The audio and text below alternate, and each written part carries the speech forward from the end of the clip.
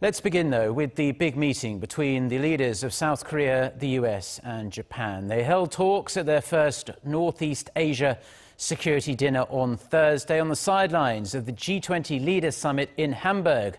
Although they have spoken over the phone, it was the first time for President Moon Jae-in to meet Japanese Prime Minister Shinzo Abe face-to-face. Our Blue House correspondent Moon Connyoung files this report from Germany.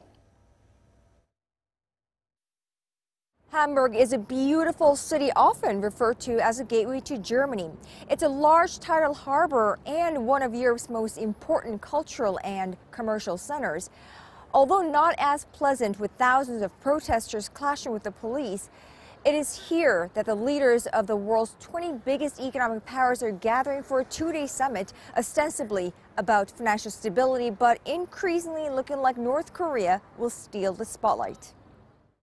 In one of his first acts of official business in Germany's second-largest city, President Moon Jae-in attended the Northeast Asia Security Dinner along with U.S. President Donald Trump and Japanese Prime Minister Shinzo Abe.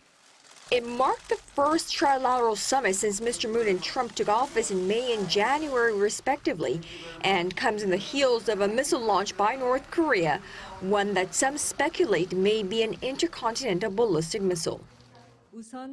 First and foremost, on North Korea's nuclear issue, the three leaders saw eye to eye on the need to put even more pressure on North Korea by swiftly drawing up a harsher-than-ever UN Security Council resolution.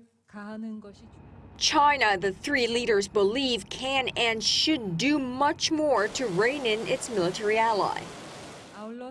The three leaders focused on the importance of China's role in resolving North Korea's nuclear problem and agreed to make the most out of the bilateral and multilateral meetings during the G20 period to get Beijing and Russia to ratchet up pressure on Pyongyang.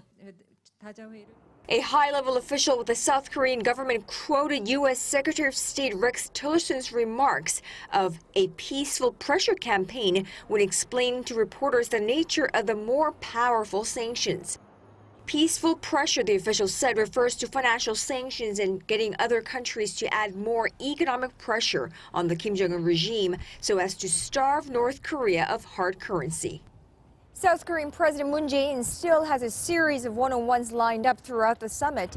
And with North Korea dominating the G20 scene, the next few days will shape up to be the biggest diplomatic test of Mr. Moon's young presidency. Moon Connyoung, Arirang News, Hamburg.